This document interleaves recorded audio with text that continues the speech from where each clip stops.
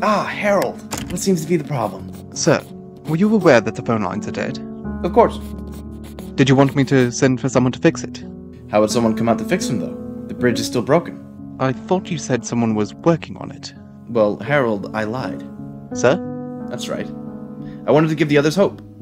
I think we'll have to repair it ourselves, same with the phone lines. Is Miss Gregorovich's car still unrepaired as well? That is correct.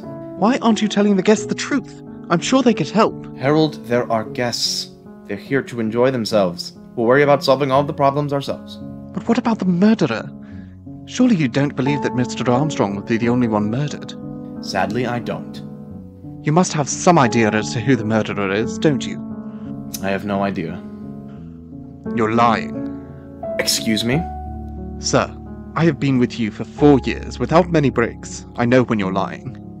It's best that you don't know. Don't worry, everyone will be safe. The murderer just wanted vengeance for something Mr. Armstrong did. I provided them that, and that's that. You let this happen! Who did this? How do you know they won't do it again? How could you let this happen? Harold, please settle down. This won't get out of hand, I promise. As long as I'm still around, everything will be okay. How can you be certain? Just trust me on this, okay? At least tell me who did it. I'm sworn to secrecy. Well, as long as you know what you're doing. Harold, trust me. Elmers gives Hildington a quick smile and then walks out of the room. When he does, Rosie is waiting for him. She's wearing her magenta dress from the night of the ball. Rosie. Rosie begins to kiss Elmers. They kiss for a good minute until Rosie suddenly stops. Rosie looks up at Elmers with fear in her eyes. What's wrong, Rose?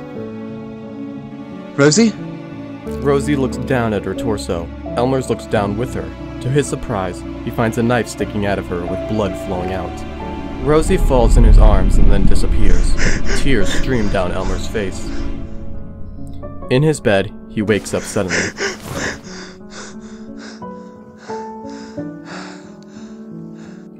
Right outside Uva's room, the door opens and out comes Uva herself in her nightgown. She yawns and stretches for a second. Once she's done, she walks to the bathroom on the left, half asleep. She opens the door and turns on the light. Suddenly, she's fully awake. She is shocked to see Rosie hanging in the room. She quickly throws her hand over her mouth to prevent herself from throwing up. She looks away and regains her control of her stomach. She realizes what she needs to do and makes a run for downstairs. She runs by a clock, but doesn't bother to notice the time. Hour hand points sharply at the 4 while the minute hand wavers around the 7. Uva runs straight towards Hildington's study. Inside, Holloway hears the incoming footsteps and pulls out Hildington's pistol from his pocket. He takes aim at the door, waiting for whoever's about to enter. The door bursts open and Uva runs in with a concerned look on her face. Uva? Nate, something's happened. Don't tell me. I found another body. Shit. This is all my fault. How exactly is this your fault?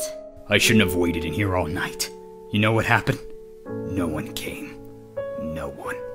It was a foolish and rash decision to try to get the murderer to reveal themselves. Instead of revealing themselves, another person died. Holloway puts his empty hand to his forehead and looks down to the ground. Uva walks over to Holloway and puts her hand on his shoulder. Nate, this isn't your fault. None of us were looking out last night. This is all of our faults. Who died? The maid. Damn it. Harold's gonna be heartbroken. Where's the body?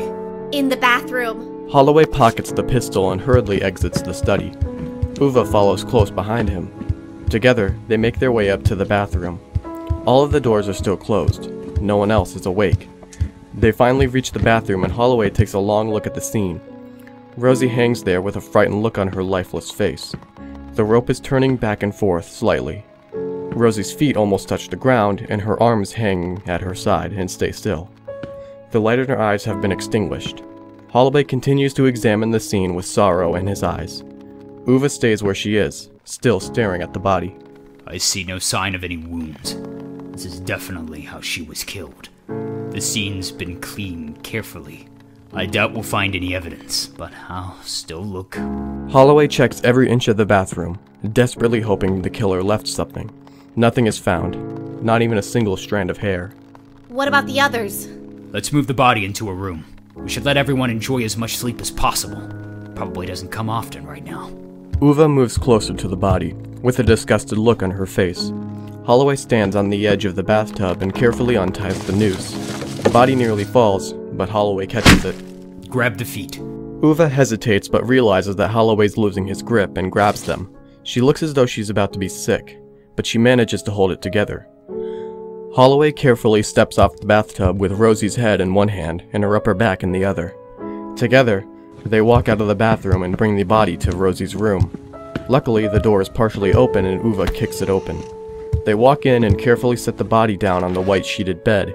Rosie's head rests on the pillow. Holloway goes up to her and closes her brown eyes. It looks like she's sleeping. Yes, she looks at peace. Holloway and Uva walk out of the room and close the door behind them. They begin to walk downstairs when they hear a door open. They both turn around to see Elmers standing outside Holloway's room. Rosie's door is opened again and Elmers walks in. Holloway and Uva can be seen behind him. Elmers stops walking when he sees Rosie lying on the bed. A glimpse of hope shows on his face, hoping that Rosie was just asleep. He notices the marks on her neck. He slowly walks up to the bed while Holloway and Uva stay out of the room, watching in silence. Elmers reaches the bed and touches Rosie's cold hand. Tears begin to flow down his face. Rosie? Rosie? Please, don't leave me. We could have had a future. Please, come back. Rosie, come back! Please. I need you. Elmers lays his head on her stomach and begins to sob. Holloway backs out of the doorway and closes the door behind him. He wipes a tear away from his eye. Holloway and Uva turn around when they hear a door open. Out comes Alexa. She yawns and then looks at Uva and then to Holloway. She notices their grim expressions and she begins to worry. No, Rosie, she's not. I'm afraid so. Tears start streaming down Alexa's face and Holloway steps forward to offer her up a shoulder to cry on. Alexa willingly accepts it and she stands there for a bit until she pulls herself together. Is Harold in her room? Yes. I'd better be there with him. I'm sure he needs it. Holloway nods and walks to his room. Alexa opens the door to Rosie's room and closes it behind her. Uva slumps down to the floor and holds her head in her hands. Holloway opens his door and expects to see Waltz, but he's not there. Eric? Holloway pops his head out of his room. Uva, was Eric awake when you came to get me? I don't think he was. Why? Shit. We need to find him. Is he in danger? It could be a lot worse than danger. Uva gets up and they both walk hurriedly to the stairs. Inside Rosie's room, Elmers and Alexa are sitting across from each other in the two wooden chairs. In front of them is a matching, square table. The table doesn't have much on it, only a lamp, which is now the only light source on in the room. I just can't believe it. She was the best thing that ever happened to me. I can't imagine what it feels like. Just trying to imagine my life without Juliet. It's just too horrible. I'm really sorry, Harold. She was a great friend to all of us, and she'll be missed. I remember the first time we met. She smiled at me and welcomed me in with open arms. I'd met Mr. Hildington weeks before, but I still hadn't met any other staff. She gave me a tour of the entire mansion and introduced me to all of you. You were all so great. Especially after what happened with my last employer. But Rosie was my guide. She's the whole reason why Juliet and I met. Yes. She was amazing. You know, I think I was out of town that weekend as you and Juliet got together. I could definitely use a happy story right now, if you'd be willing to. Sure, but I thought for sure Juliet would have told you by now. Surprisingly, she hasn't yet. Well, it was probably one of the happiest days of my life. I'd broken up with my old girlfriend, Michelle, about 2 weeks before. I was really down in the dumps because it was a nasty breakup. I wasn't really doing the best that I could with gardening, and Mr. Hildington asked me if something was wrong. I was a little embarrassed, but I told him about my breakup. He told me that I just needed some time. Mr. Hildington wasn't the only person to notice. Rosie came up to me and asked me the same thing. She then went on to tell me that Juliet was single, and, well, to put it bluntly, gay. I told her I wasn't sure. I did think that Juliet was beautiful, but I knew little to nothing about her. After our talk, and when Juliet and I were both not working, Rosie basically locked us in the room together. That sounds exactly like her. Yes, it definitely does. Well, Julie and I talked for a while, but I was too shy to ask her out. A couple of nights later, I got a note from Mr. Hildington saying that he needed me in the dining room at 6 and I was to dress nicely. I was a little confused, but I did as I was told. When I walked into the room, there Juliet was in this beautiful blue dress. I stood there and stared at her for a good second until she said, "You're not looking half bad yourself," which made me laugh. I sat down and we talked for a little bit until Rosie came out with 2 plates of food. She explained everything to us, and the rest is history. Juliet wanted to tell everyone right away. She wanted to scream it to the world. She told me that night when we became a thing that she'd never been in love before. I convinced her to keep it a secret because I still wasn't very comfortable about it. Thankfully, I've been getting over that. Anyways, Rosie was the reason why I found my soulmate and had one of the best nights of my life. She was such an amazing person. She really was. Listen, Harold, I hate to bring this up, but I know it's important. Juliet and I knew that Mr. Hildington and Rosie were helping you through the abuse of Jean. I'd just like you to know that Julie and I are here for you. Thank you. I appreciate that. I just feel like I'll never find love again. Rosie was such an amazing person, and I felt something special for her for a long time. Just when I finally confessed my true feelings for her, she got ripped out of my life. You just need time, Harold. I'm sure one day you'll find a nice girl and settle down. It's what Rosie would have wanted. I just can't believe all of this has happened in such a short time. Where did the good times go? The times when Jacques was still here, cracking his inappropriate jokes. The times when Mr. Hildington would invite such amazing guests over for dinner. The times when Rosie... It'll be okay, Harold. We'll be okay. Could you give me some time alone, please? Of course. Alexa stands up and begins to walk towards the door. Alexa. Thank you for everything. Alexa smiles and then leaves the room. She softly closes the door behind her and walks to Elizabeth's room. Uva and Holloway look desperately around the house, in search of Waltz. Holloway is currently in the kitchen, while Uva is in the dining room. Eric, where are you? Nate, where was the last place you saw him? Let's see, he went outside to go.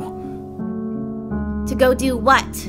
Holloway starts nearly running to the door leading out to the pool, and Uva follows right behind him, trying to keep up with him. Nate, to do what? Holloway reaches the door and opens it and looks in the pool. Waltz's dead body floats at the top of the pool. Oh my god, this is really happening, isn't it? This is happening. No, it has to be a dream. Nathan, wake me up, wake me up! Uva grabs hold of Holloway for a second and shakes him.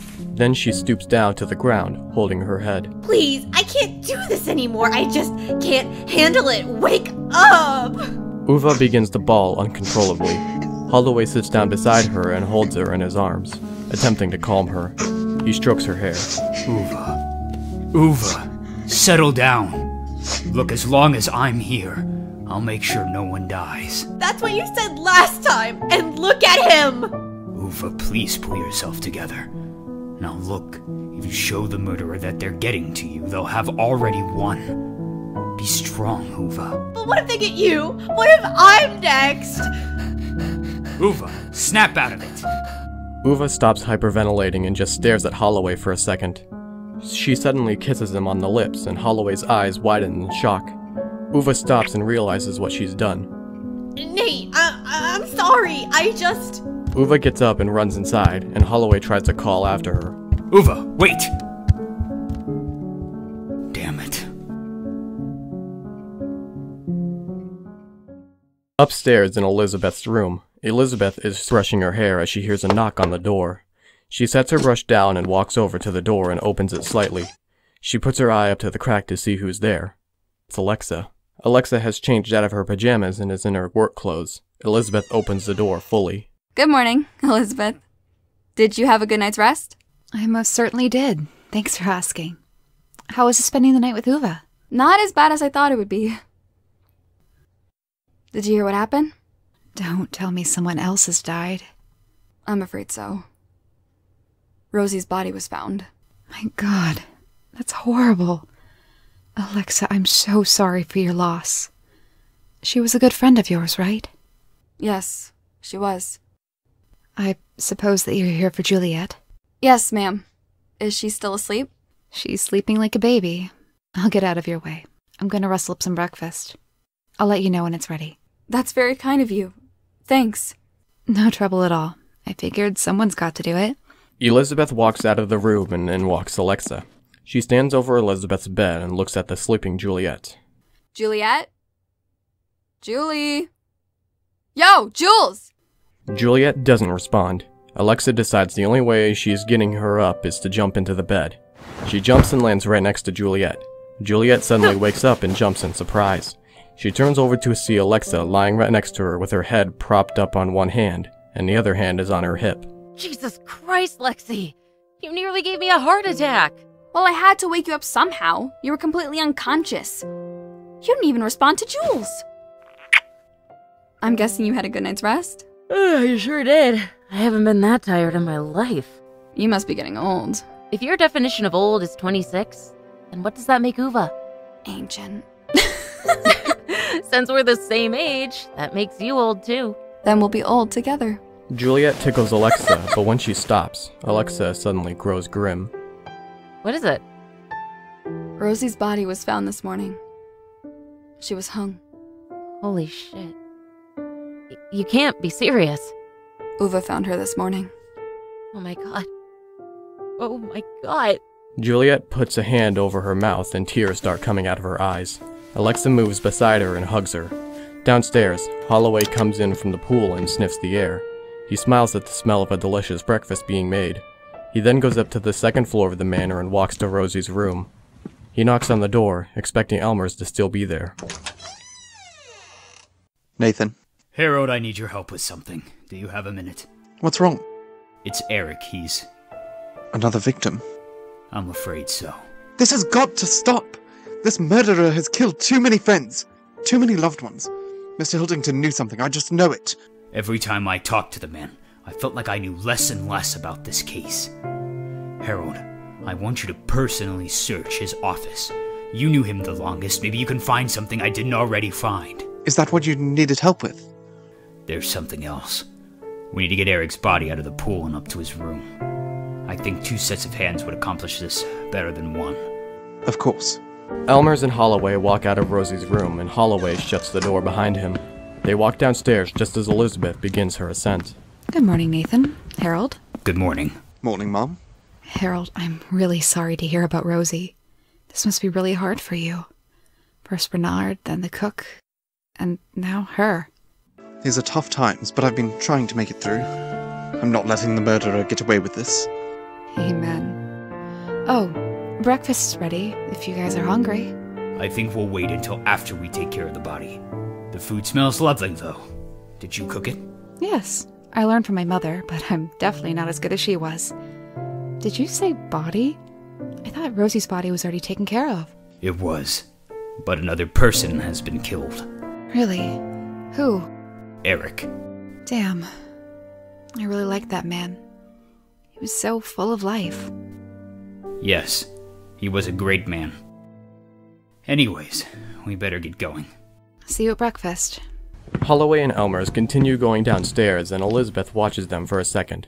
She then heads straight to her bedroom. She knocks on the door. Juliet and Alexa are still lying in bed. Juliet in Alexa's arms. Come in.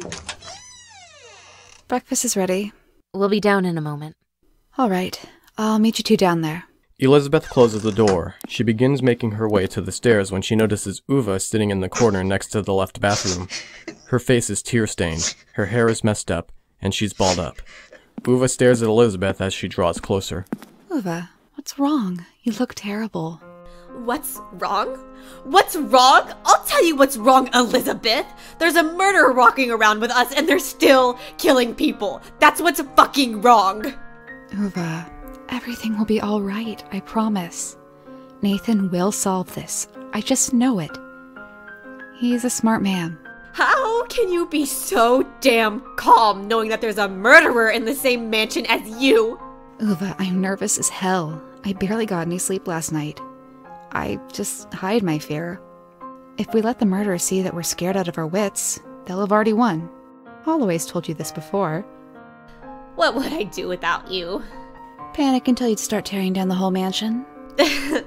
Probably. Are you hungry? I made some breakfast this morning. Not really. I'm sure it's great though. I think I might just get some fresh air. Well, alright. Feel free to join us if you want to. Thanks. You know, Elizabeth, you're a lucky girl. Why is that? Well, you love your husband, right? Jason? Of course I do. We've been married for 13 years now. I wish I was like you. Happy, in love. You'll find love one day, Uva. Just keep on looking. I'm 40 years old, Elizabeth. There's no hope for me. When you're not all paranoid and homophobic, you're a nice person. Any man would be lucky to have you. Thank you, Elizabeth. I'm glad to have a friend like you. Elizabeth smiles and walks downstairs. Uva gets up, stretches, and does the same. The door to the dining room is opened and in walks Holloway with Elmers right behind him. Everyone looks up from their food when they walk in. Elizabeth sits alone on the left side, and across from her sits Juliet and Alexa. Holloway walks over and sits next to Elizabeth while Elmers sits next to Alexa. They both look at all the food in the center and smile. Fresh fruit has been chopped up for a fruit salad, pancakes are stacked high on the plate, and warm breakfast sausage is on the plate directly next to it. Cups of orange juice have been pre-poured for everyone. There's even one for where Uva would be sitting. Wow. You are an excellent cook. I just did what I could with what was left. These pancakes are amazing. What the hell? I don't understand. We're all here. Who could have fired the gun? Not everyone's here. Uva's... Shit. Everyone stands up and rushes out of the room in search of answers. When they reach the second floor, they look through each room desperately in search of the source of the shot. Alexa finds a smoking gun lying on the table in Armstrong's room. In here! Everyone rushes into Armstrong's room and Holloway pushes up to the front and inspects the gun. Some sort of time mechanism has been made in order for the trigger to be pulled at an exact time. I don't understand. Nathan, is that your gun? No, it's not Hildington's either. I have that one with me. I don't get it. I looked through every room. There wasn't a trace of another gun. Where did this come from? Apparently you didn't search well enough. But why would the murderer need a distraction? Perhaps to catch us off guard. Wait. What if the murderer was hoping that someone would stay behind? The only person not here is Uva. They all stop talking and look at each other. Then they run out of the room and go run to the door leading to the garden downstairs. They burst out into the open and startle Uva, who was sitting on the bench.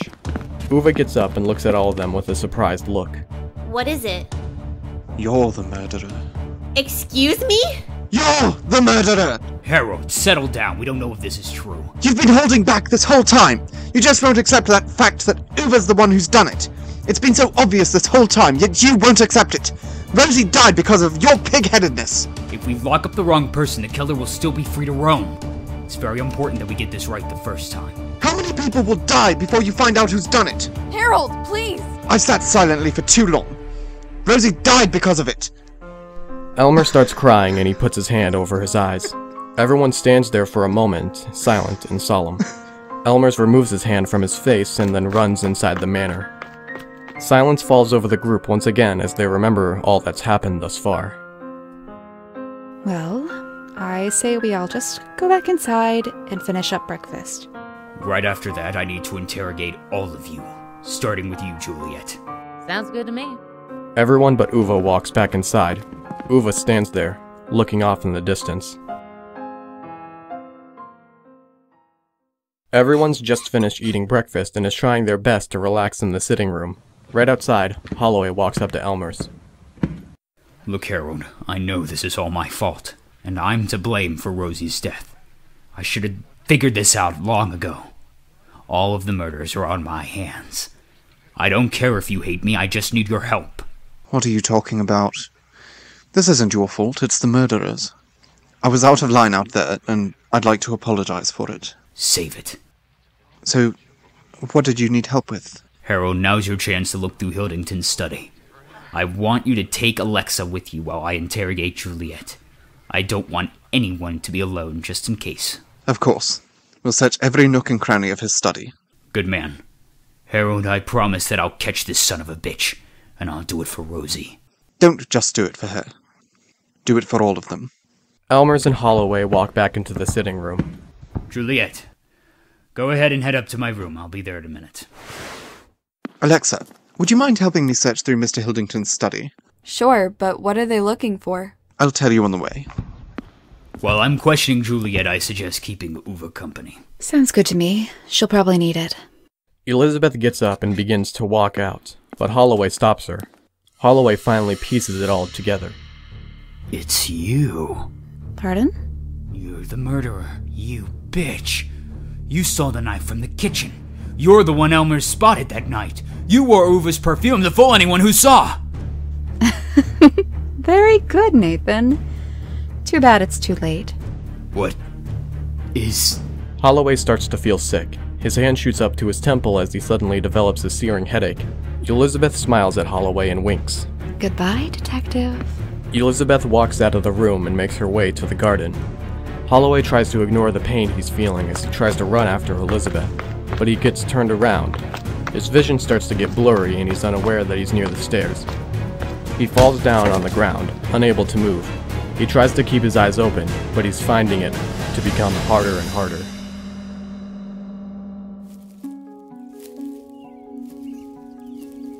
Outside in the garden, Uva is admiring the variety of flowers all around, neatly kept.